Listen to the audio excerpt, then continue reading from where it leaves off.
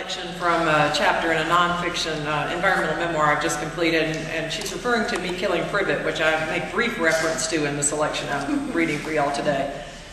Singing has provided my way out of black moods throughout my life, singing and hard work, or the two combined. Camille Saint-Saëns, composer of music lush in the way only the French can do lushness, once told a friend, "I like good company, but I like hard work better." I think I'd like working near Saint-Saëns. He'd be singing to himself too, stopping and starting over, trying to remember the words to the fourth line of the third verse of that old French carol. His dogs would stop and look at him with disgust, just as my dogs, Fred and Max, do with me. "Get it right, would you? You're messing up the rhythm of our running around in the woods." Fred and Max let me know which songs to sing. There are words and tunes and rhythms fit for walking through the woods, and others not so. Every occasion has its soundtrack. Kneading bread calls for a steady, hard-driving beat, and it's 1, 2, 3, what are we fighting for? I can punch that dough to elasticity in 2 or 3 repeats of the chorus.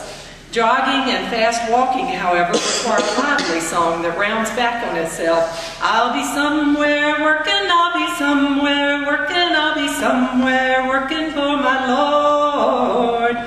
The last 2 hours of a solitary 10-hour car ride can be saved from hellishness simply by crooning all the verses in their right order of "Come thou fount of every blessing," or "Puff the magic dragon live by the sea." And of course, babies are eased into dreaming with any song that's soft and lilting and repetitive. My daughter, Snow, always gave up the good fight after only a few verses of "We Shall Overcome." Snow, lifetime veteran of folk festivals, swears she can tell what time it is by what's being played or sung at late-night jams. Before the midnight hour, fiddlers huddle their chairs in a tight circle of touching knees and work themselves to a lather on whiskey for breakfast, while the singers talk and drink. From midnight until 1, fiddlers and singers settle down to Barbary Allen, the L&N Don't Stop Here, and she walks these hills. 1 in the morning and until 2 or 2:30 is the gospel hour, beginning with Angel Band and ending with close harmony on Amazing Grace. Any folkies still functioning after 2 a.m. attempt to belt out Beatle tunes, Rocky Raccoon being the hands-down favorite, but we can always only recall 1.5 verses. Of course, the point is that no one at a music jam cares one hoot what time it is. I'll give up sleeping in favor of singing anytime. A newcomer to one of these music weekends once asked, "When do you sleep?" "We don't," was the quick answer. "We just lie in bed for a couple of hours and vibrate." When you can spend the night singing, sleep is redundant.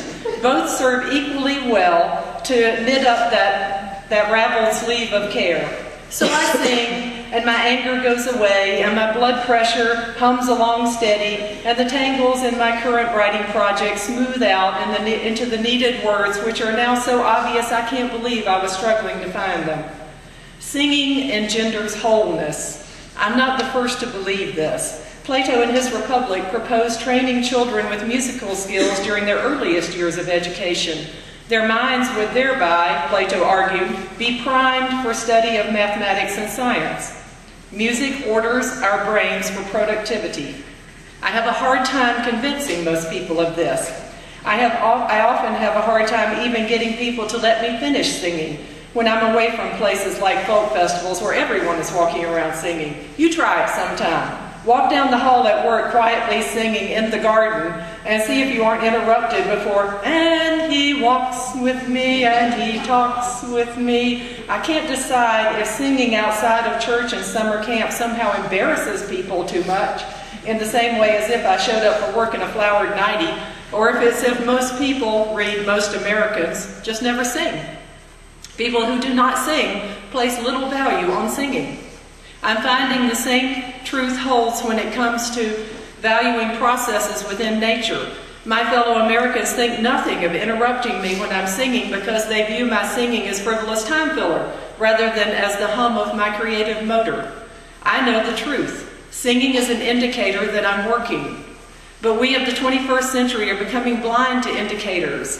My 15-foot crepe myrtles are indicators that their roots have room enough to spread out, to touch toenails with the massive dogwood a little ways down the field.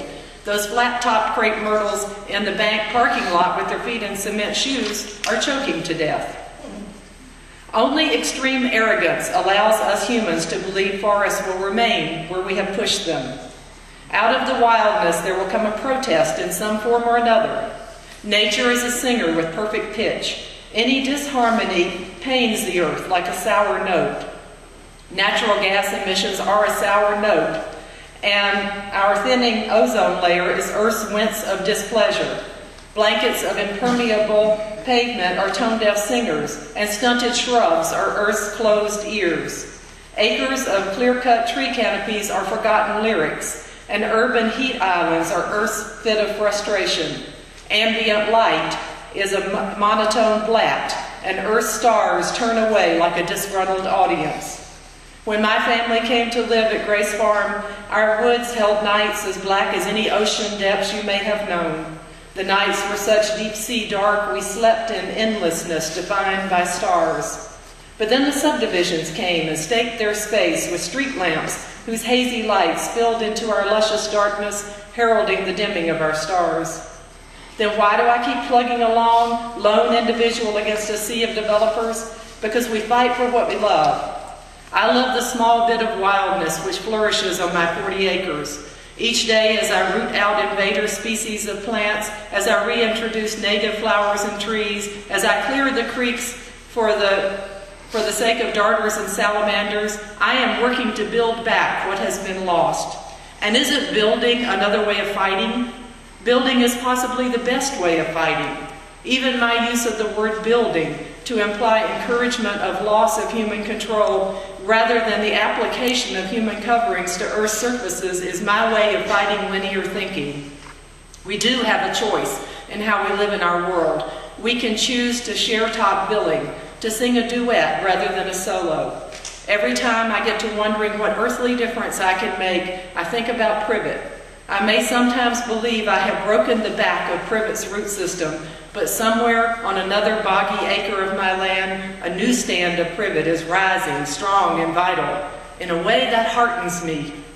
A few weeks ago, I spent late night hours with a group of friends, musicians all. These are people who probably don't go to the bathroom without bringing a fiddle in case there's someone in there wanting to jam. Or maybe wanting to dance, in my case. On the first note of the first waltz they played, I pulled Jim Webb up by the hand to waltz with me. "Sorry I'm not a better waltzer," he mumbled. "Oh, you're fine, basically." But he said there must be more to it than just walking around in a square in time to the music. There is. The more intricate steps and the deeper feel for how to move with the music come with time and practice and a lot of wrong steps. It has taken me 20 years to learn to waltz. It may take me 20 years more to learn to keep in step gracefully with the music of my land. But what else is a lifetime for?